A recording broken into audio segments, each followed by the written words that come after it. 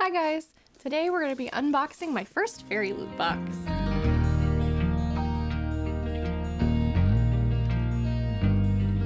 So before I open this box, I just want to mention FairyLoot did post an Instagram post about this box mentioning the fact that there is a Wicked Saints item in here, and if you don't know, there's been some controversy about that book and the author involving some bullying online and anti-Semitic themes within the book.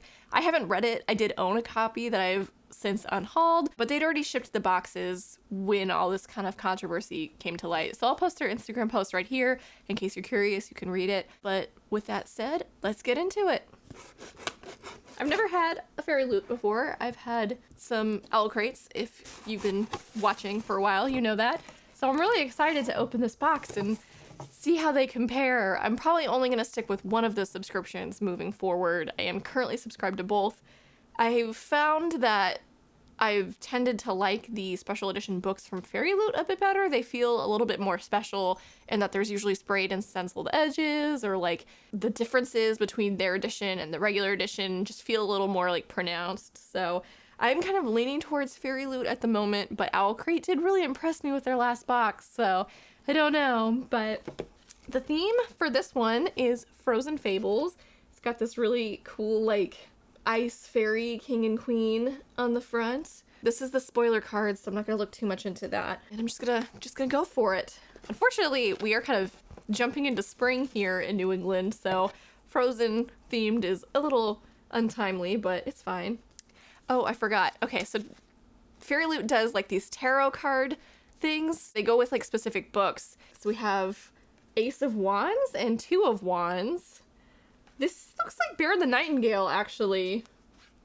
Does it say? Because that looks like Morosco, and that kind of looks like what I imagined Vassia to look like. Yeah, okay, they are inspired by the Winter Night trilogy. That's so cool! Oh my gosh. Whoops, dropped that. I love the Winter Night trilogy.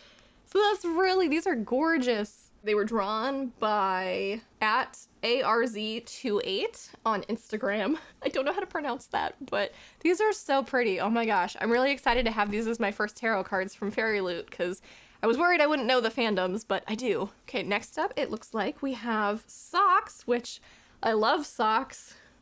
These are cute. It says, Even the Darkest Stars, ankle socks designed by Jezhawk. They're pretty icy blue and navy blue. They've got some mountains and looks like a wolf in the foreground of the socks. They're really pretty. And again, love a good pair of socks. Next up we have a box. Is this a mug? The Bear and the Nightingale ceramic mug. Oh my god. I love Bear and the Nightingale. This is awesome.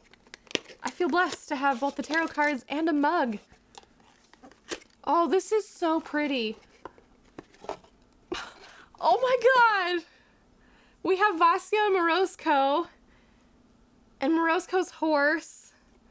This is gorgeous! Oh my gosh. And there's a pretty little snowflake on the inside. Oh my gosh. This is so pretty. It's like almost too pretty to use. It is microwave and dishwasher safe. And the artwork is by Monolime. I follow her on Instagram and she's awesome. This is so pretty. Oh my gosh. I've said that a million times, but this is so cool. It's so cute and dainty. Oh, I can't wait to drink tea out of this. Next up, it looks like we have like a silk headband with very wintry scenes on it. There's some trees and looks like mistletoe. And is that blood? Jeez. Okay, what is this inspired by? Use this headband to keep any of your unruly hair back, inspired by Something Dark and Holy series. Okay, so this is the Wicked Saints item. Gotcha. It doesn't like scream a specific book or anything. I think you could probably still use it if you like these types of headbands. I've not found a way for these to work for me quite yet, so maybe I'll experiment with this. It is pretty. It feels nice to touch. And this one was designed by Katarina Book Designs. There are paper bits in here, which, if you've seen my Owl Crate unboxings, are my worst enemy. My cat loves to eat these and I gotta keep them away from him. Okay, this looks like the pin.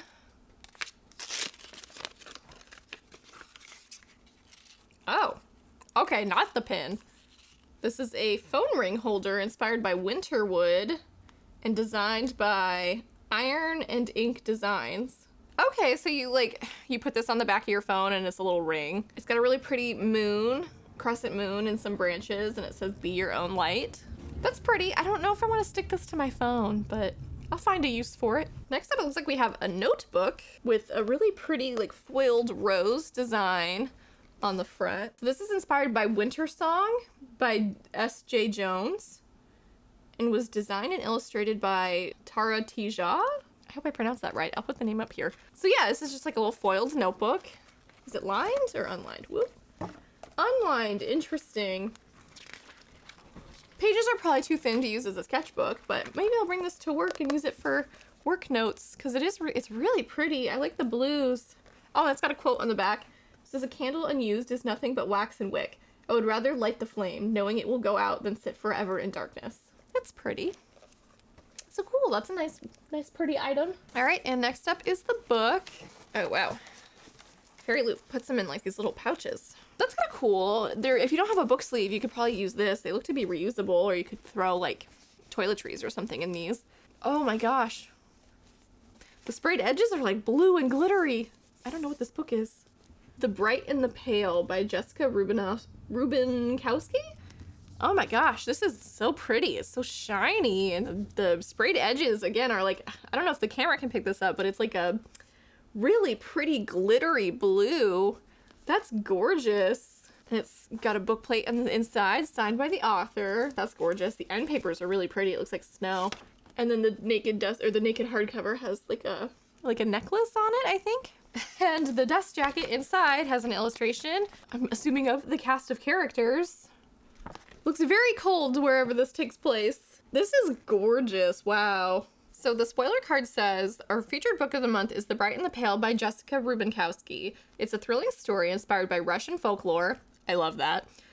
This epic tale is set in a wintry backdrop and is filled with fables, romance, tragedy, magic, and monsters. This edition has an exclusive cover, shimmery sprayed edges, artwork on the reverse side of the dust jacket by Gabsternaut, foil embossing on the case, and custom end papers signed by Jessica. That's so cool. Yeah, this is what I mean. I feel like FairyLoot goes all out for the special edition versions of their books. And they're gorgeous pieces you want to display. I don't know what the original cover for this looks like because I've never heard of this book before.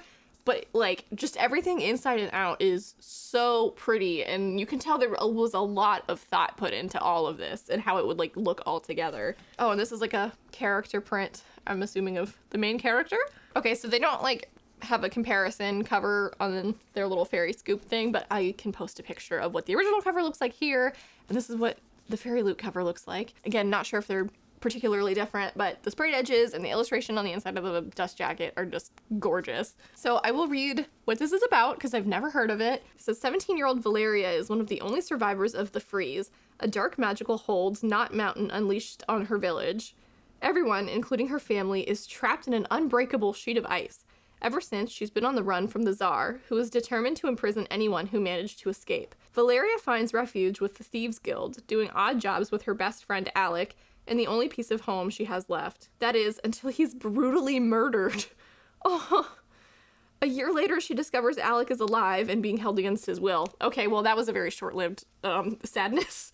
They give it away in the description. To buy his freedom, she must lead a group of cutthroats and thieves on a perilous expedition to the very mountain that claimed her family.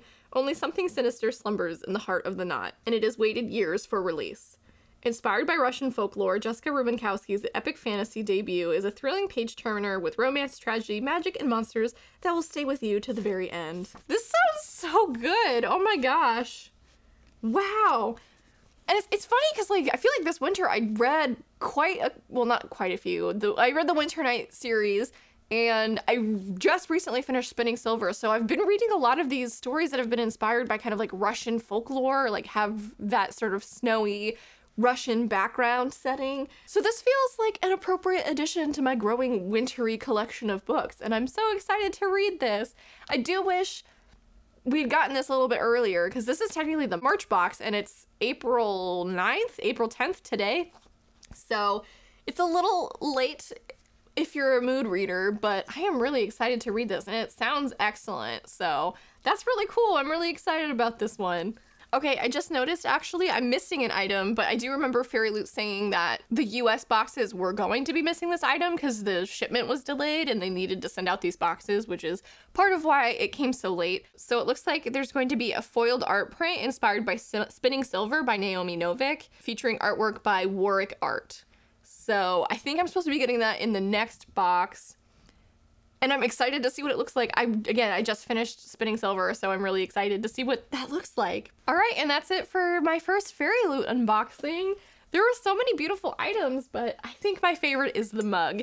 It's so gorgeous. I love the Winter Night trilogy so much. I've mentioned it on my channel like a million times by now, so I'm really excited that like this is my first ceramic mug I've gotten from a book box, and I know they're semi-common, but I haven't managed to get one yet. This is gorgeous and I'm really excited. It's for a fandom that I really love, so that's really cool. Let me know down in the comments what your favorite item was. Have you heard of this book? Are you excited about it? Have you read it already? Let me know.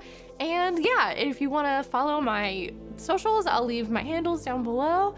And thank you guys so much for watching, and I hope you guys have a great day. Bye.